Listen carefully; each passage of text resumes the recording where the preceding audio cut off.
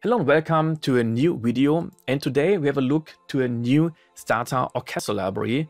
It's Spitifire Audio BBC Symphonic Orchestra Discover, and you see the price 49 euros. I guess it's nearly the same in dollar or free. So we have a look at this later, and yeah, let's get to learn more and learn more again. Here we can see the instruments. You can see we don't have any ensembles, so you can't play the instruments at the whole keyboard. It's not bad, but you got to know it. Here we got the first violin, second violin, viola, cello, and bassets.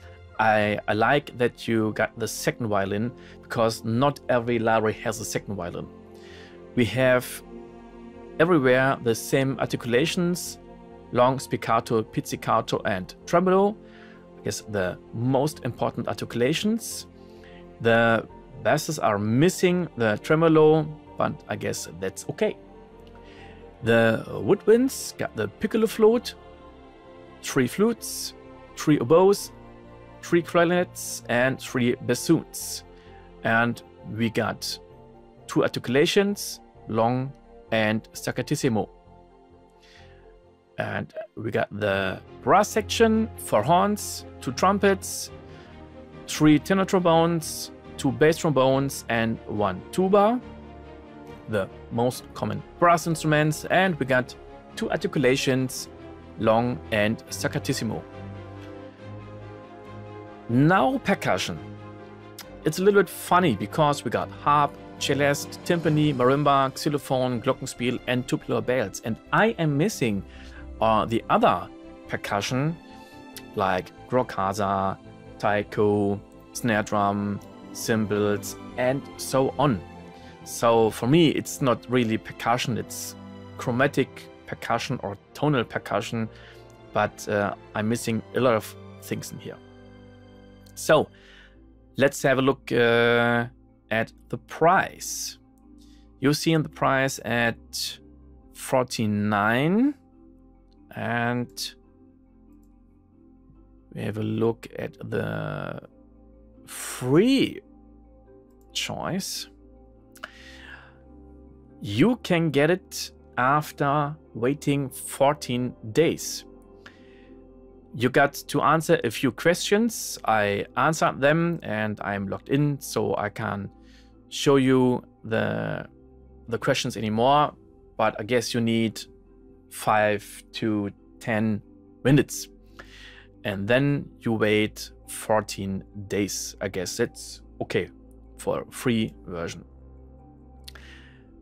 And now we have a look at the comparison with the other libraries. I guess it's, yeah, here, compare. So we got the core version, normally 449 euros, now 349. You save 100 euro. We got the professional version.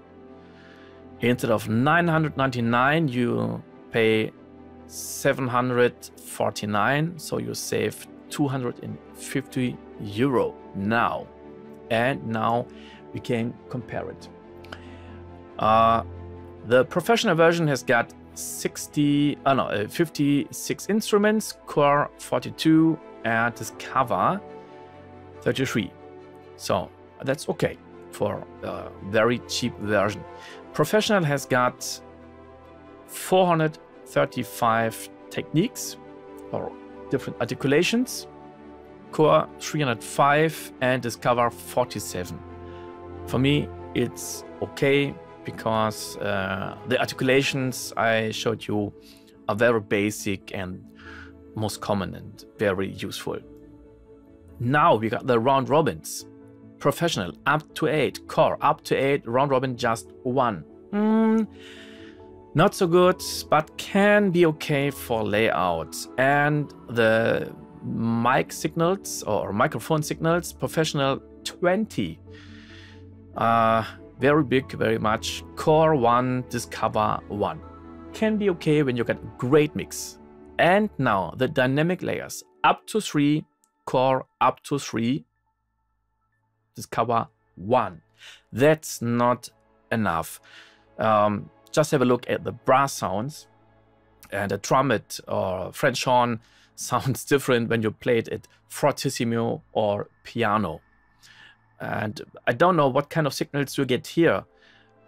A French horn played at forte and just changing the velocity, or is the filter working in the background? Do we have the piano sound?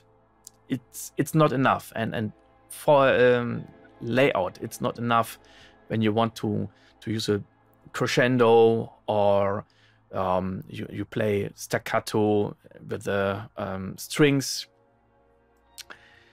Next, legato. We don't have legato at Discover when you got a library with a really fast attack and the next key doesn't play with a long attack.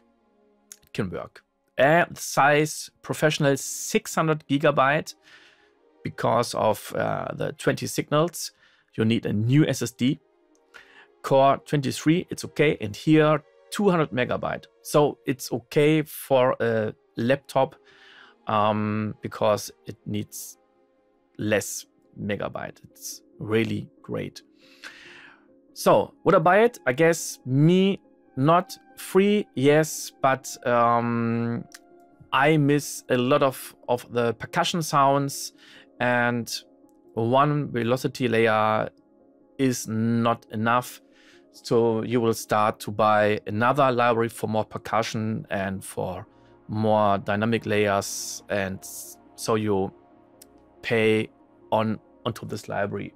So that is my opinion. What do you think about BBC Symphonic Orchestra Discover?